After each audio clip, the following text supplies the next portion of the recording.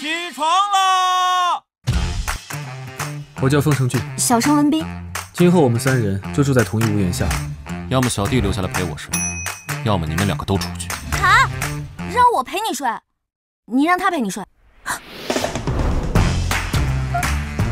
文斌兄，你也来洗澡了？难道我的命运就注定如此？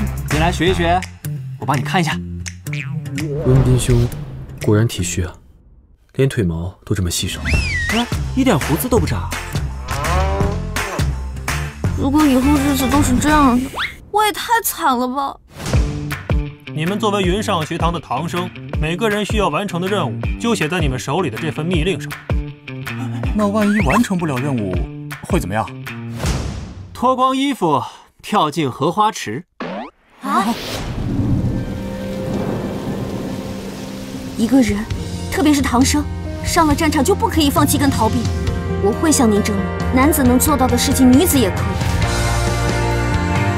去追求你自己想要的东西，去改变你认为的不公允。